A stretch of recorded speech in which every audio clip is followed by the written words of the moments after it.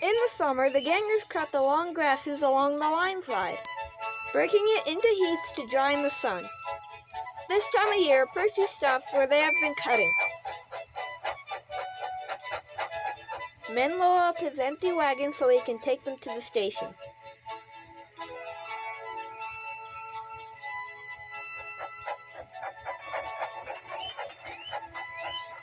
Toby then takes them to the hills for the farmers to feed their stock.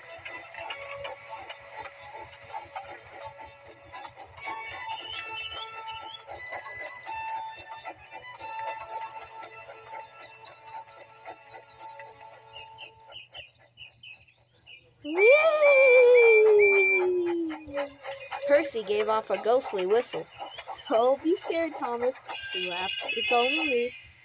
Your ugly face is enough to frighten anyone. You're white. Ugly indeed. I'm... Green caterpillar, red stripes. You call like one to me. Continued Thomas. I don't. We've been late every afternoon this week. It's the hay! I can't help that. It's time. And stubborn I realize you need to keep it. I can't even call the hay to all hours. Green caterpillar indeed, fumed Percy. He set off to collect some hay to take to the harbor. Everyone says I'm handsome, or at least nearly everybody. Anyways, my curves are better than Thomas's corners. Thomas says I'm always late, he grumbled. I'm never late, or at least only a few minutes. What's that to Thomas? He can always catch up further on. All the same, he and his driver decided to start home early. Then came trouble.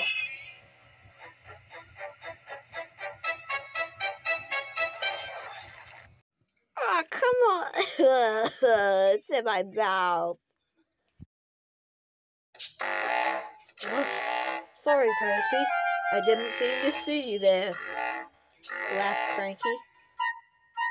Cranky, how are you even here? You're not on sooo yet. I don't know. A crate of treacle was upset all over Percy. Percy was cross.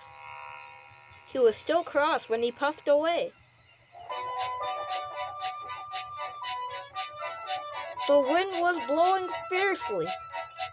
Look at that! Exclaimed the driver. The wind caught the piled hay, tossing it up and over the tracks. The line climbed here.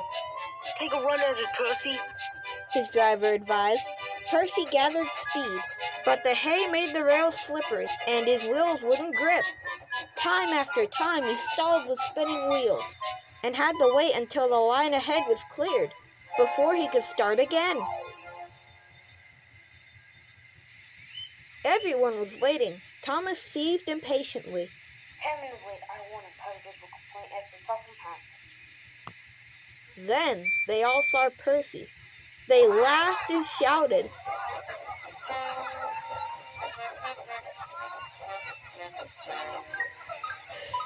Sorry I'm late, Percy panted.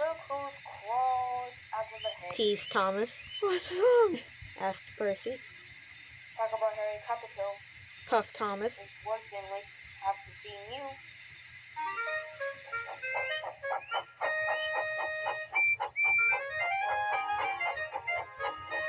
When Percy got home, his driver showed him what he looked like in a mirror.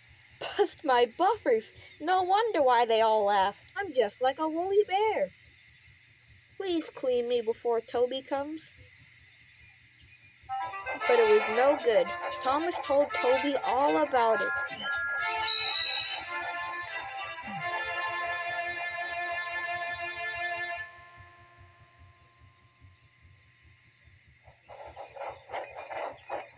Instead of talking about sensible things like playing ghosts, Thomas and Toby talked about woolly caterpillars and other creatures that crawled in hay. They laughed a lot, but Percy thought they were being really silly indeed.